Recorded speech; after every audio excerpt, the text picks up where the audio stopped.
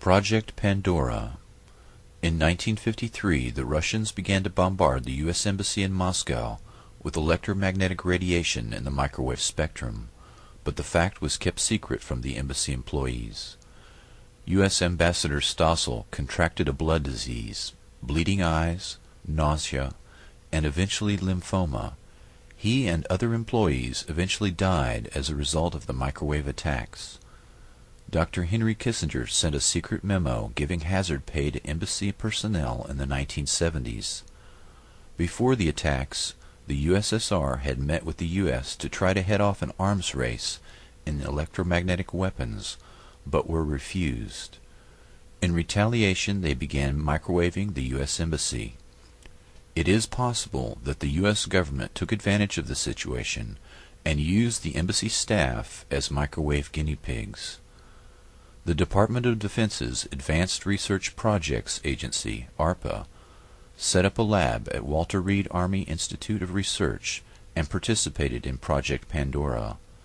Scientists began zapping monkeys to study the biological effects of highly concentrated microwave frequencies.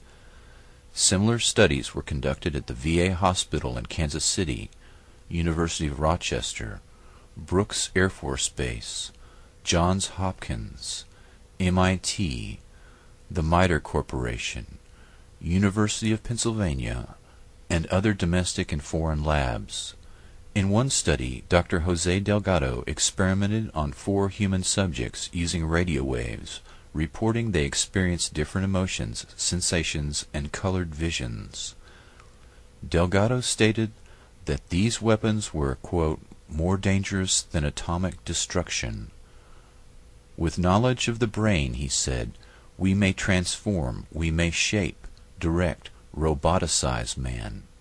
I think the great danger of the future is that we will have roboticized human beings who are not aware that they have been roboticized, unquote.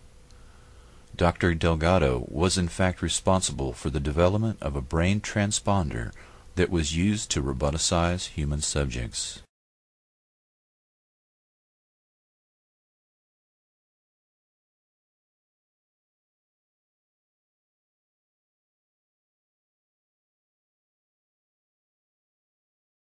In the councils of government, we must guard against the acquisition of unwarranted influence, whether sought or unsought, by the military-industrial complex.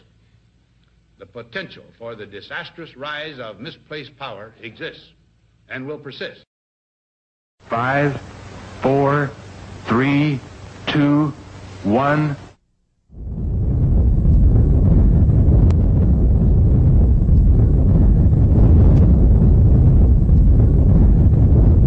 In the dead silence of the morning, at 5:29:45 Mountain War time, the Jornada del Muerto was bathed in an intense flash of a light that man had only seen from the stars.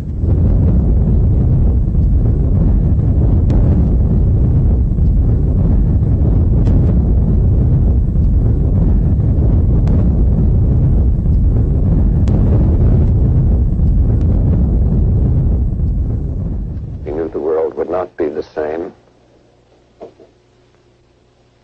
Few people laughed. Few people cried. Most people were silent. I remembered the line from the Hindu scripture, the Bhagavad Gita. Vishnu is trying to persuade the prince that he should do his duty, and to impress him takes on his multi-armed form and says, now I am become death, the destroyer of worlds.